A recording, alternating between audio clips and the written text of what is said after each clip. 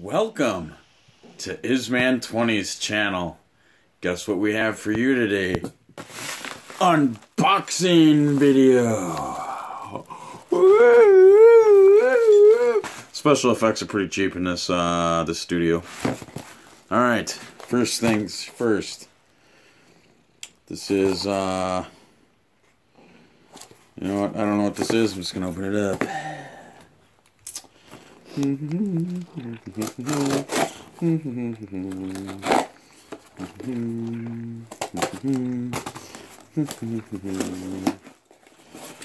Ooh.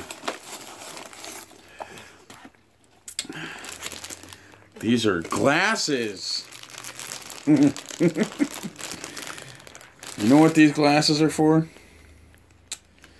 These glasses are for the sole purpose of making somebody who everyone thinks is kind of dumb look a little bit smarter.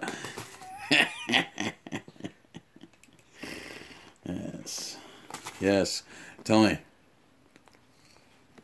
Do I look smarter? Yeah. Right? Look like I'm a freaking genius now. Ask me anything. Indubitably. See? I look so smart. Alright. Alright, the next thing. Ooh, this one's heavy. Let's see what this one is. Okay.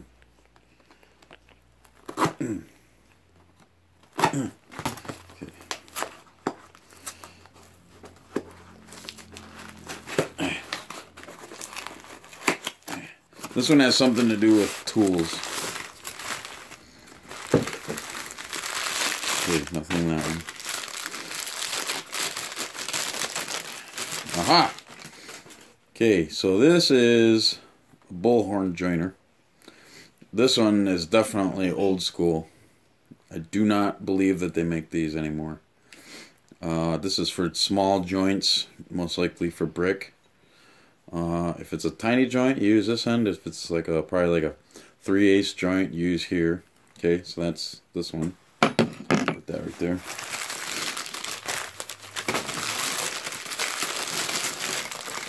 And here's another Bullhorn joiner, definitely old school. I don't know, it says 1935 on it. I don't know if that means anything to you. Dasco. Dasco is still in business. They make a lot of chisels. You see those around a lot.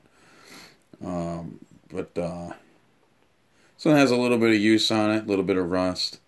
Definitely still good. I don't think that it's enough use on it that it would be no good.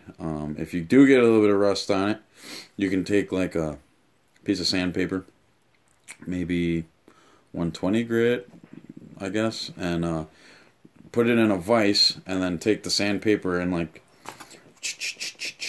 and that'll smooth it out pretty good. I've done that before, and but I like this size because it fits in your pocket nicely. Both of these sizes are pretty good. I would say this is probably like a 5/8 down to like a 2/8. So very versatile tool. Okay, I know what's in here. Barbell joiners.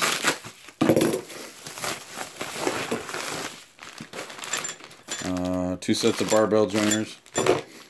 So these craft tools. They've got everything. Craft tools. They carry rows of Marshalltown trowels. So this is basically just a piece of probably 1/4 inch stock steel with a couple of metal balls welded to it. You could probably make these. I could probably make it. Just don't really have the time. But the thing with these, it's advertised.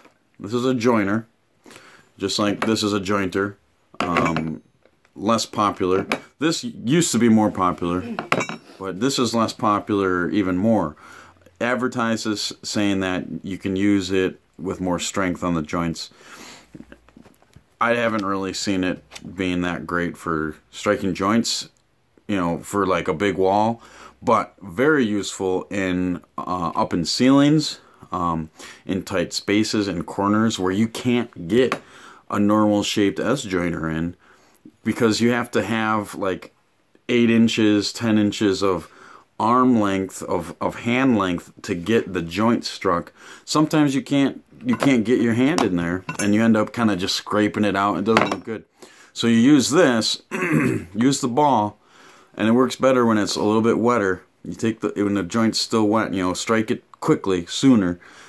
Lay that brick in there where you can't reach, and then you can strike that joint with this. Then brush it, and then strike it again. And it looks pretty good, especially up in the ceilings where you can't get your hand, or you can't reach. So you can get a little bit more reach with this.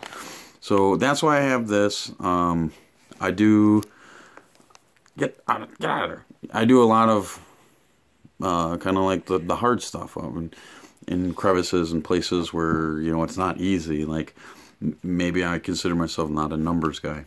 Numbers guy, I get 150 every day. Yeah, you do, but they're the easy ones. You know, they're the ones that I could teach my grandmother to do. So you find yourself up in the crevices, up in the ceilings, and around a lot of plumbing, conduits, rafters, beams, and stuff. You can't get your hand in there. Barbell joiner is definitely the way to go, because then everything has a nice finished look. Especially if you want that next job, you want those joints to be struck nice. All right.